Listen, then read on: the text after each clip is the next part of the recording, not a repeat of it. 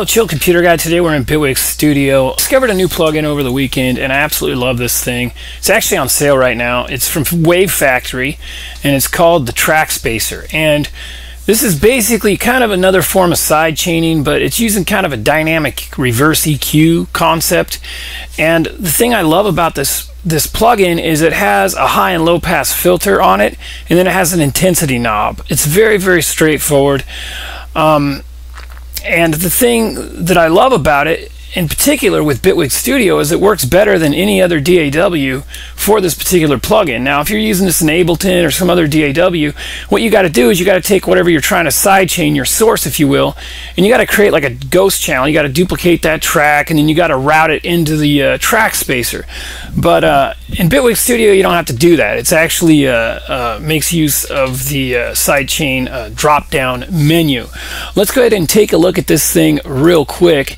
Here it is, the track spacer here, and you can see I have two of them set up. I basically have three tracks. I have my kick drum, which is the 4/4 kick, with a little turnaround after 4 bars. That's my 4/4 kick, and that's basically my source. That's what I'm using to sidechain the blue track, which is my bass, which is basically a side trance slowed down. We're in double time here, 242, so we just have a real basic side trance bass line here. And then we have a simple little chord here coming through this pad here. Now, the thing that makes this great, particularly in Bitwig Studio, is that you can actually route this using the drop down here. So as you can see, here's the track spacer here, but in Bitwig Studio, you have the luxury of this drop down. So you can actually route this right from within the plugin, which is really handy. That way you don't have to create a ghost channel, you don't have to create a separate track and route it into the track spacer. As you can hear, we're in demo mode, so it's going to tell us about track spacer here. I haven't committed to buy this thing yet. It is on sale right now, and I'm probably going to get it because it's a really different kind of look on sidechaining, and you can use it on every channel. It's real low CPU here. But yeah, with Bitwig Studio, you can actually use this drop down right here, and then you can select your source of your sidechain. In this case, it's going to be my MH tonal kick in the key of F. Of course, you can go post or pre, or you can route this within your chain. So you can route this thing real specifically to whatever part of the chain or the channel you want to do. But in this case, I'm just routing it to my kick drum, pre-kick drum there. You can see it's there. And now if we go back to the plugin, we're going to go ahead and play this right now. We're going to just solo the kick drum here. You know, and you can see there's our kick drum right there. It's routed here. On the left is the bass. On the right is the Dreamliner, which is the pad here. Let's go ahead and bring the bass in.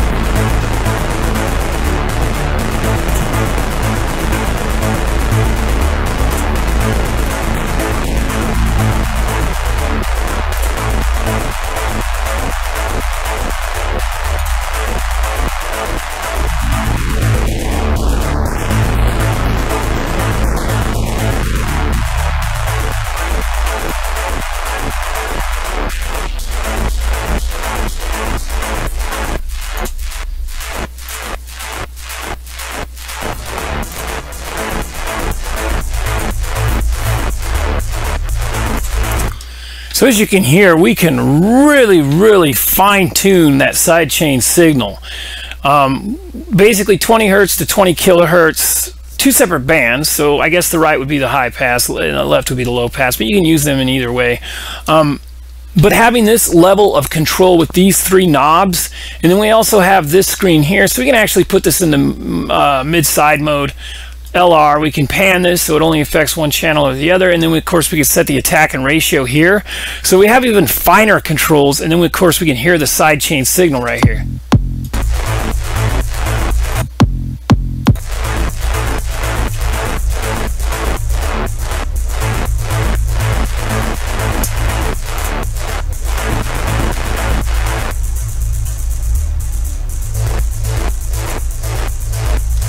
So I mean, it's pretty immense the amount of control you do have over the sidechain signal with this. And again, it's not really using compression. It's using basically kind of a dynamic EQ reverse, you know, so you know where the frequency is pumping in one area, it's decreasing in the other area. So you can actually put this on every track of your mix and just use this to really calm certain frequencies that are getting all cluttered. I mean, it's absolutely necessary. This is an absolute gem for the low end. You know, if you're having your kick drum and your bass constantly conflicting, this is the plugin for you. And this thing's on sale right now. I'm going to leave a link in the description below, but like I say, this is in demo mode, but I'm probably for sure gonna invest in this plugin. It's super reasonably priced. I think it's on sale for 39 bucks, so this is an absolute must-have. It actually works better in Bitwig Studio than any other DAW that I have found, because I was using this in Ableton and I had to take my kick drum track and I had to duplicate it, and then I had to route it into the track shaper, and it was just kind of a, you know, I had to create an extra track, you know. But with Bitwig Studio, you can see there's the track spacer right there. You can have your drop down right there. You can actually route it right there, you know. It's very similar to the Expert Records plugin, Cthulhu. Cthulhu works better in Bitwig Studio than any other DAW. It just, you put it, you know, you put it in as a note effect at the very beginning of the chain, and it plays your chords and it plays your arpeggiators. Track spacer demo. Track spacer demo. Well, I don't know if it's going to be a demo much longer, because I'm probably gonna invest in this because I really dig this. This is probably one of the more useful plugins I've ever seen.